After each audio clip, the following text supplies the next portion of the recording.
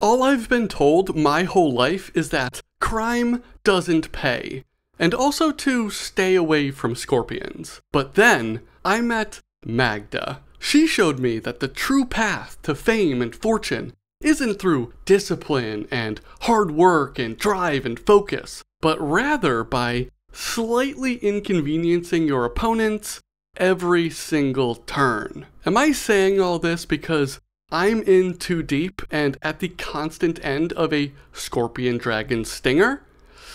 I'll leave that to your imagination.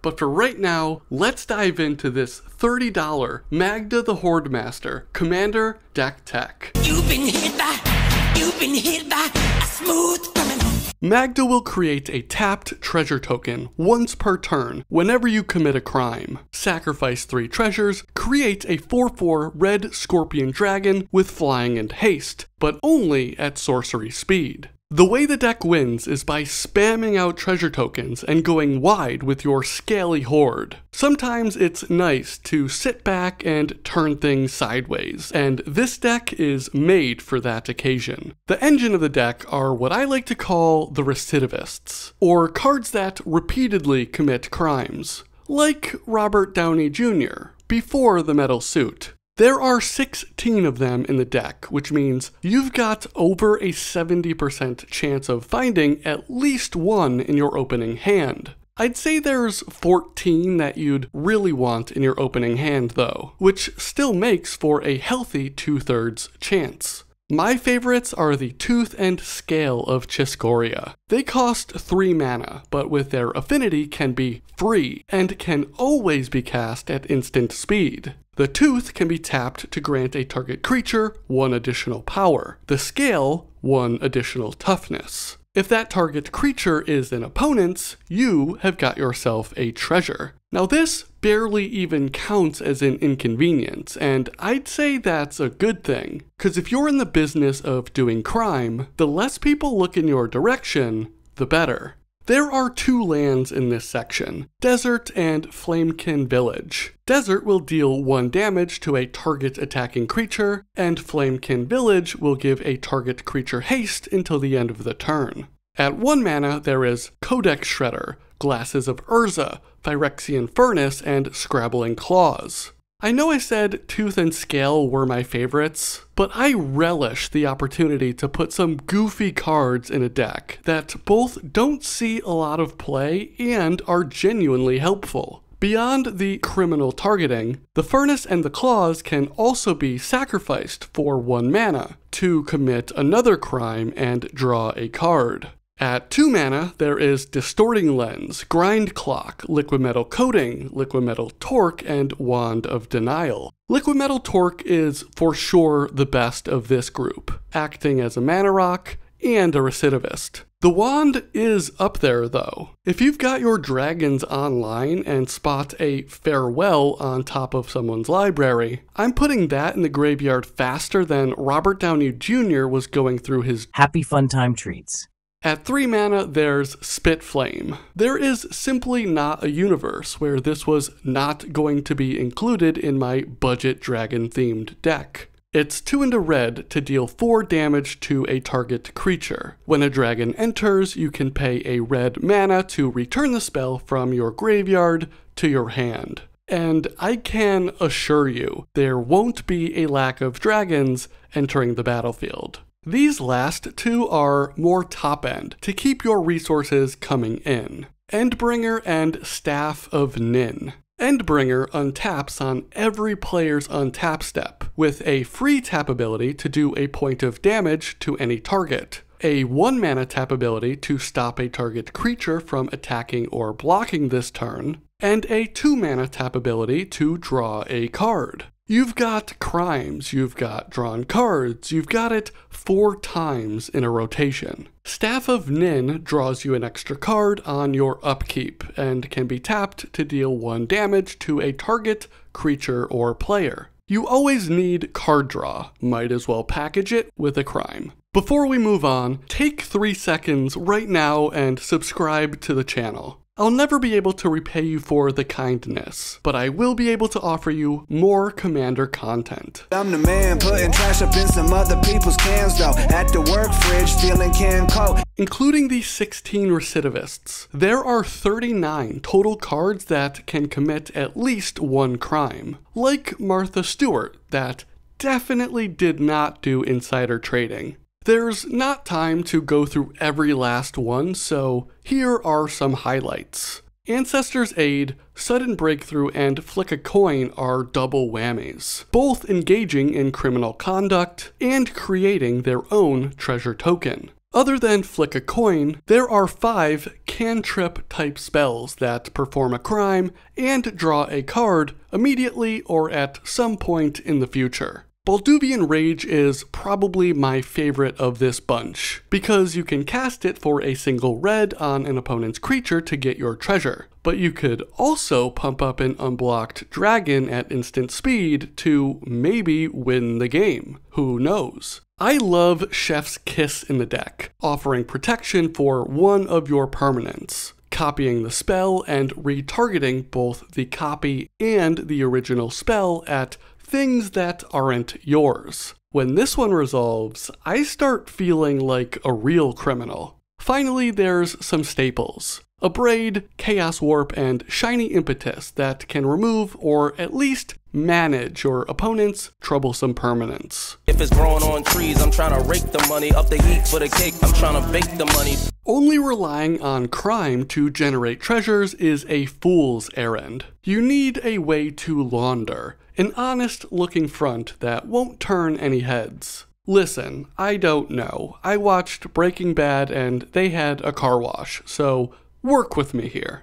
Creating treasures is part of Magic that can get really expensive really fast, but there are budget options. You'll find the following cards in the deck, but they can also serve as a baseline budget treasure package for any deck in red. Big Score, Unexpected Windfall, Pirate's Pillage, and Seize the Spoils are a combination treasure plus card advantage, which is wonderful. Strike It Rich and Brass's Bounty are made for opposite ends of the game, with the former getting you started for a single red mana and then some, with the latter able to go mana positive when the game goes long enough. Impulsive Pilferer, Plundering Barbarian, and Stormkiln Artist are creatures that you can add to the list. The Pilferer has treasure in its veins, with an Encore ability that lets you keep harvesting. The Barbarian offers the artifact Hate flexibility,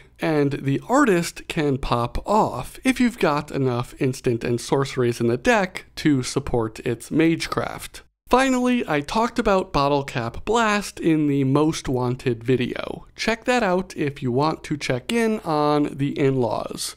I mean the outlaws. Now, on a deck-specific level, Ganak's Astral Hunter is a house. When it, or another dragon, enters under your control, you get a treasure. It's basically taken a note out of our credit card industry and is offering cash back. Diamond Pickaxe and Sticky Fingers are nice when you're playing a deck that will consistently have creatures to target. They feel even better when those creatures are reliably 4/4 flyers, which are much safer to attack with, and with their evasion, much more likely to deal combat damage to players. Megaton's Fate, Hit the Motherlode, and Hell to Pay are all fairly new spells that are probably not for every deck, but I very much like them here. Megaton's Fate is both a crime and gets 4 treasure tokens on its own, leaving you 1 treasure short of 2 of your 4/4 Scorpion Dragons. Hit the Motherlode is kinda cringe because those treasure tokens enter tapped. That doesn't matter with Magda though, because her ability don't care if the tokens are tapped or not. Hell to Pay has the same tapped treasure problem, which, again, isn't a problem here. Also, it's a crime. Vault 21 House Gambit is honestly one of my favorite cards from the Fallout set, and I needed to find a home for it. You do some looting, and then you show your hand to get up to 5 treasure tokens. Swashbuckler Extraordinaire is a win condition type card for when you have your dragons in place. It creates a treasure when it enters, but also lets you sack treasures when you attack, to give that many target creatures double strike until the end of the turn.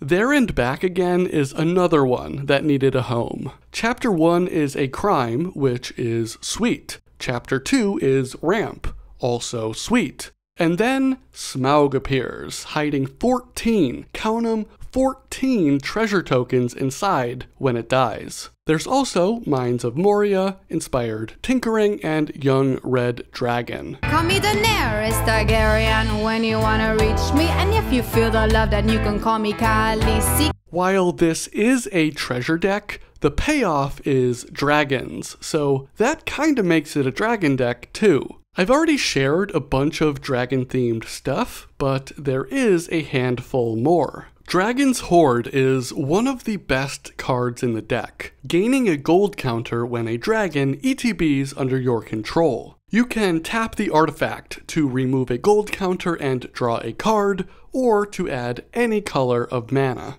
Crucible of Fire is an enchantment that is going to buff the power and toughness of your dragons by 3 and 3. Pumping out 4/4s is scary enough, but 7/7s is a whole nother level. Shared Animosity isn't exactly dragon-themed per se, but it does grow your dragon's power when they attack together. Dragon Throne of Tarkir is a bit of a hassle to get going, but when it does, you can turn one of your 4/4 dragons into all your dragons being 8/8 tramplers. That will make for a very quick timer. These last 3 are ways to clear the path for your dragons, so 1/1 bird spam can't stop you from winning the game. Barrage of Boulders has that ferocious ability that will make creatures unable to block, if you have a creature with power 4 or greater when the spell resolves. War Cadence is a spell I just found out about and became a big fan of. It's an enchantment that you can sink mana into, making it prohibitively expensive for your opponents to block. But also, you can do this whenever, making one opponent unable to block any creatures from a second opponent. The utility is real for your dragons, and the hijinks is the cherry on top. Incite Hysteria is a crime, first of all, which is lovely, but will more than likely clear some, if not all, the path for your dragons to take over the skies. Dragon tales, it's almost time for dragon tales. I didn't touch on every card, so if you want to check out the full deck list, there's a link you can find in the description. This is a deck I'm really excited about, and I'm currently constructing it in paper. While I appreciate you tuning into all of my videos, I've not really shared any of my own decks, so I especially appreciate you all for tuning into this one. Alright, that's enough of that. Subscribe to the channel if you haven't already. Like the video if you liked the video, and let me know what I'm missing in the deck. I'll catch you next time for some more monkeying around.